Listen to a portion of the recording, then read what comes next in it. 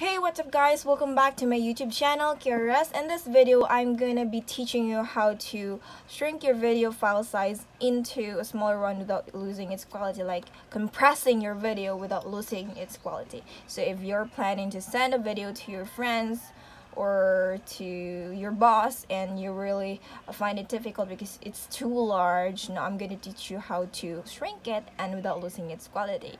And we're gonna be I'm staying away from using mobile apps, because this time I'm going to be teaching how to shrink it using a software, because I've been to many mobile apps and they're just going to trick you around, and when you export your video it's just going to screw up your video at all.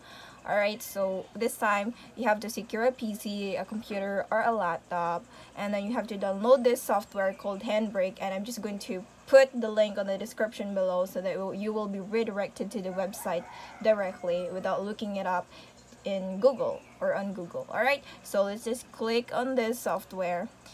This is the software that I've been using when I shot videos and I have schoolwork, school activities, so I use this software.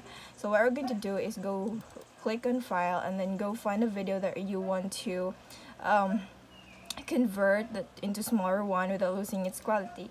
Now let's go to captures, and here let's just say this is a video that I'm going to convert. This is around 143 MB, but I have converted lots of videos already, like 4 gigabytes, and you can use this software also for gigabytes and so on.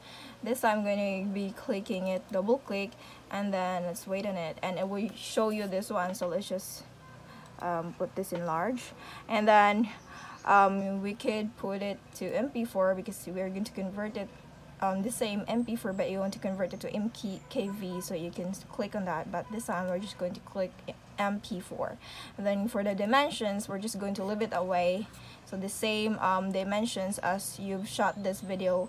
And then for the filters, we're going to go to the filters, we're going to turn everything off, turn that off, everything is off. And then for the video we're going to leave it away, H.264, and for this one frame rate we could go to 23.976. It depends on the frame rate that you've used while you shot the video or you edit the video, so it depends. So for me it's 23.976, and here we could put this to the right or to the left. It depends on you. If you want to really nicer quality, that's a placebo quality, then you can go right on the right, right on the right, yeah, and right on the left.